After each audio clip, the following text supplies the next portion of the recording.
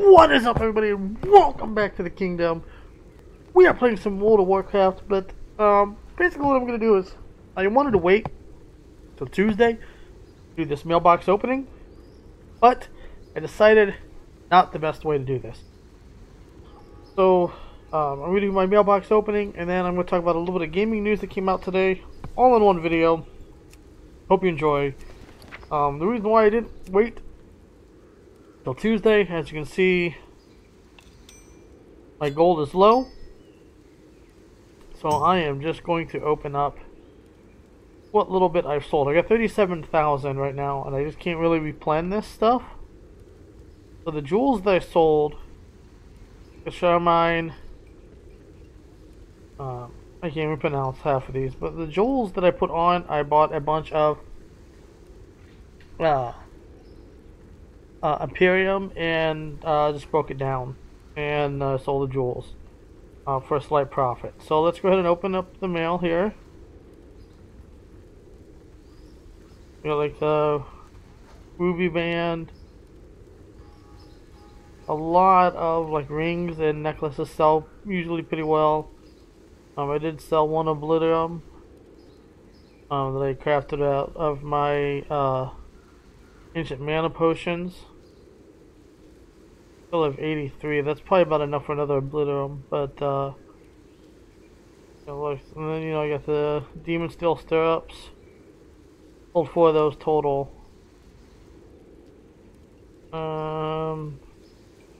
Pulled some gem chips, so I'll stack 200 stack of gem chips. Oh, not too bad. We'll go ahead and just do my mass opening up here.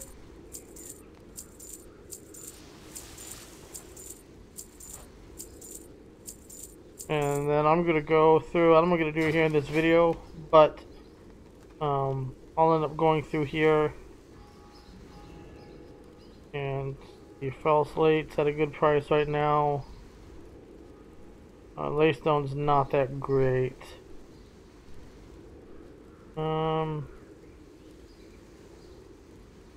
Imperium breastplate.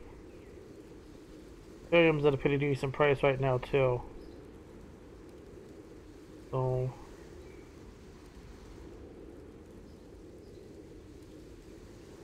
I have to do that. So basically I'll just go through here. Yeah, I don't have that, so I'll probably get some fur, craft it, put it up on the auction house. Stuff that I don't have that's over 200 gold profit. See, I don't have that. It hardly sells, but it'd be nice to have. I got a frozen orb. I'll probably pick that up. Frozen orb, if you get a bunch in the for 50 gold, you can easily flip it. Like the Eternal Shadow, like that. Goes for 97 gold. You can pretty much double your money on just frozen orbs. If there's some Eternal Fire, I think it's another one. Look at that, 424 gold right there for a 50 gold item. So there's definitely money to be flipped if that's the route that you want to go.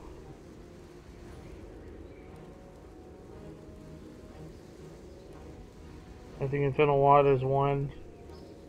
Alright, so I could use that, turn it into Eternal Water. You gotta, the Frozen Orb to Eternal Water, you gotta do that in the old Dalaran. All the, like, these internals, that's all there from the Frozen Orb vendor. So there's some gold to be made. I'll go through that here later. So we're sitting at what, 10,000 or so, 32,000. Mainly from jewel crafting. Blacksmithing, you don't sell a whole lot through blacksmithing.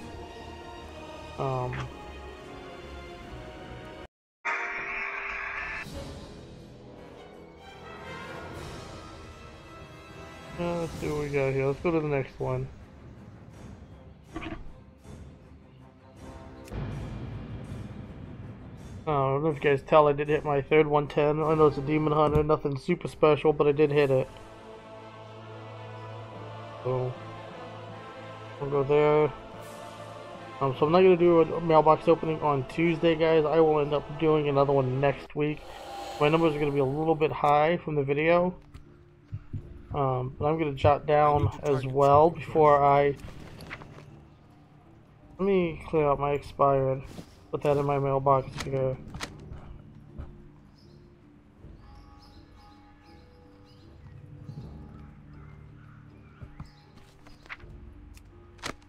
Alright, so I've got 28,000 here. Got some enchants, a hexweave bag. I'm gonna make another one of that. Look at that Tomb of Illusions. I couldn't do that. I didn't have enough gold to make another one, but that's 10,000 right there. That alone is about half of what I sold, but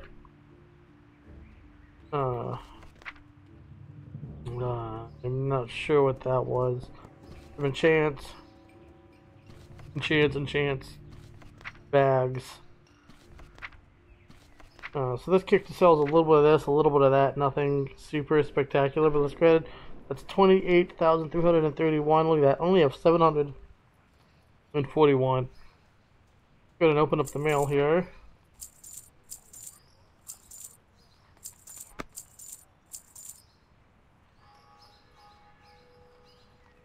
We are done. So now I'm sitting at 29,141. And I will, like I said, I will jot that down. This one, we gotta set this one up still a little bit more. This is my inscription and alchemy, I think.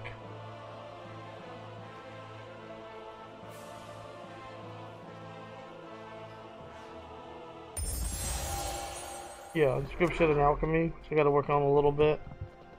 Since I don't have any mail, but I think I do. Yes, I do. 280 gold to sell. Let's see.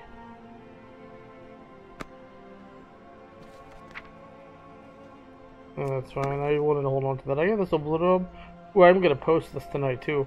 So here's another thing, guys. I was going to post this when it was down to like 1,200 gold, but I held on to it.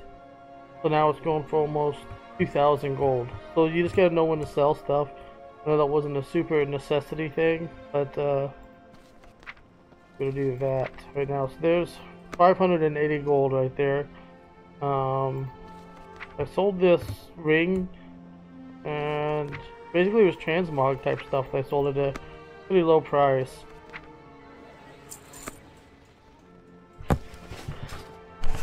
Oh, excuse me, I'm gonna probably leave that in there because my editing software sucks. I do apologize for that.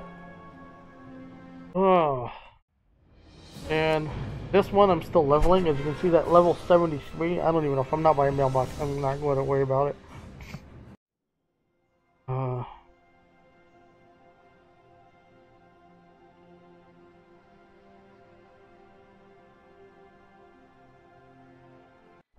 So I am near a mailbox.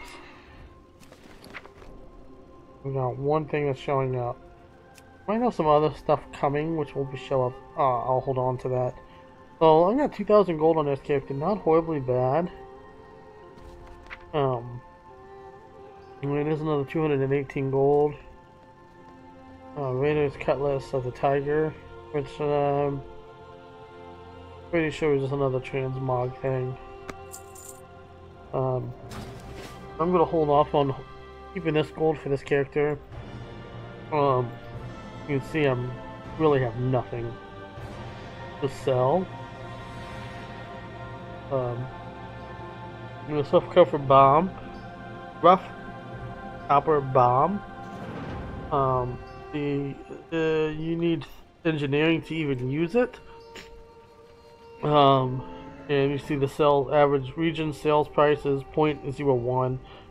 So even though it only takes 3 gold to craft, and it's going for 43 gold, roughly on the auction house, but look, the market's only 9 gold. So you're really not going to sell it for 43 gold. I'll be lucky to get 5 gold out of it. And then just the relisting fees on that is not really going to be worth it. I might craft something like this, couple of them maybe. See where it goes. But if I have to relist it like twice, I'll probably end up just vendoring it. And the only reason I would potentially do that would be to lift my engineering up some more. But I think I'm just going to overall hold off until Legion. I get the Legion content.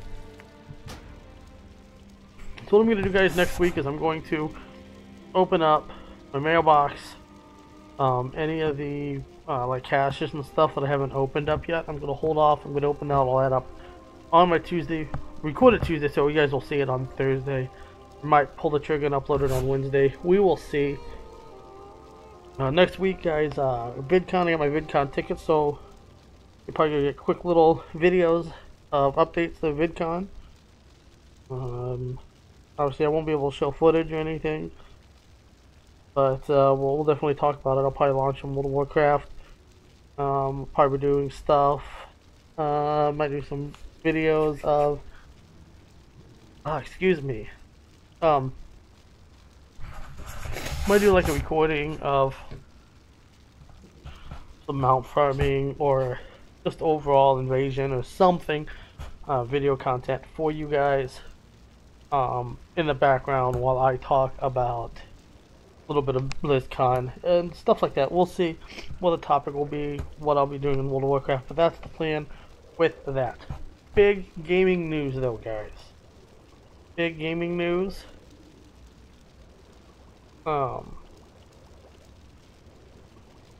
GameStop, it's leaked. This is not official by any means.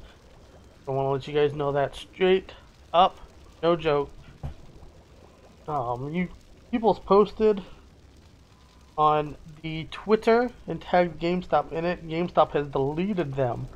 GameStop has not responded to this at all.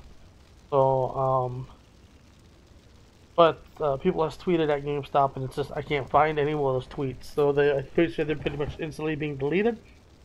With that being said, an ad has leaked today, guys.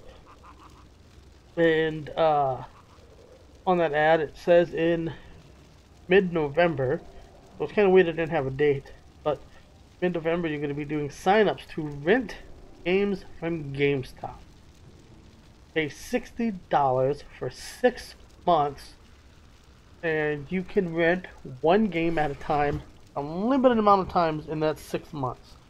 It has to be a used game at the GameStop that you did the $60 purchase at.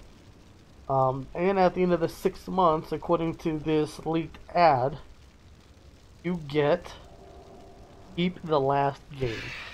So, maybe the day before it expires, you just go turn it in, do your quick shopping, that game will be yours.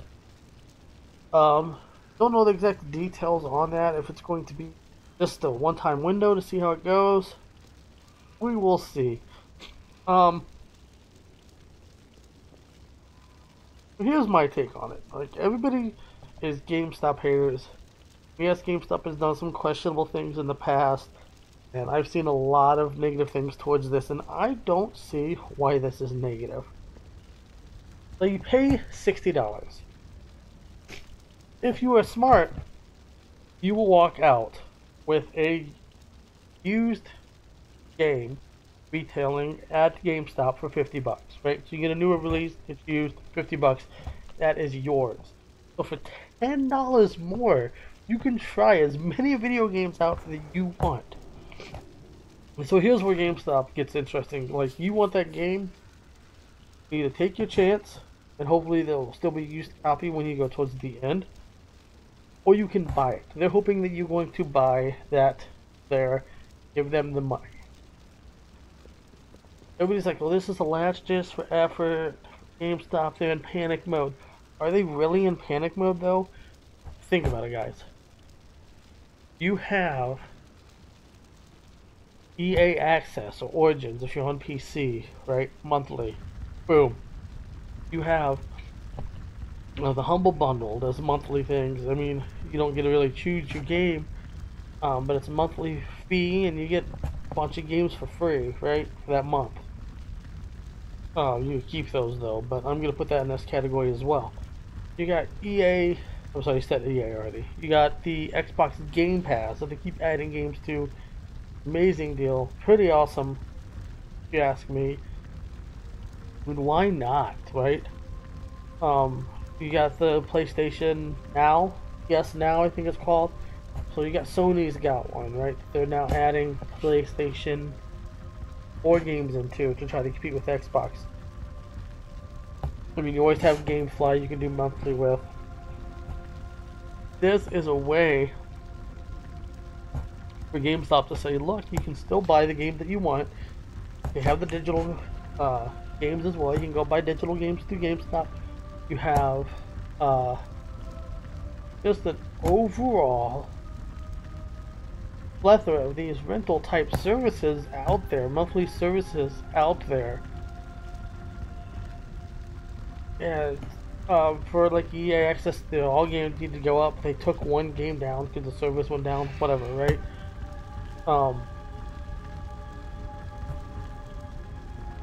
You're not limited to a select library with those. You are to an extent if your GameStop doesn't have a used copy that you want, but I bet you Shadow Mordor will be there in like 2 weeks. Somebody will be like, you know what, I'm done, I beat this game, I don't want it anymore. Boom, give me my $30, right, half the price that I paid, and I'll use that $30 for another game, right? Why not take that opportunity to just use it for you, right? I'm sorry, I'm not really doing anything in WoW. I'm just kind of doing it as a backdrop. But why would you not want to? It's a perfect opportunity to get into that market, get people in your actual store, like those online. I mean, you look at it; it's in a digital marketplace. It may show you other games that you maybe suggested for you, depending on how it's set up. But you have to physically walk into the storefront. So let's say you really like this game, but you're like, you know what? Maybe I'll come back and get it after my 6 months. This will be the game that I'm thinking about getting, or you may get it. They also have nerd stuff there. Like they've got was it Think Geek? You got shirts, pop vinyls. They're all there. Like it's there for you. You walk in and get what you want. Right? Just in all time. this game playing, Let's see this thing controller's weighing down, you go get a controller while you're in the shop. Like it's a great marketing move, I think, for GameStop, and I think it really is power to the players on this one. I know they've done some shady things before, and I mean, yeah, but I think this is a great move for GameStop. You guys may hate it, you may love it, I don't know, but let me know what you guys think down below. Let me know if you think I'm wrong with this GameStop thing. Let me know your perspective on it. I know this is a long video. This will be going up. I will literally upload this as soon as I stop recording, and I will have this going live on Sunday. I know, Sunday video. What? But thank you guys for watching. Hope you enjoyed it. Leave a thumbs up if you did. If you didn't, just let me know. Give thumbs down. Tell me what you didn't like, what you'd recommend next time. I'll take your feedback in consideration. I am out of breath.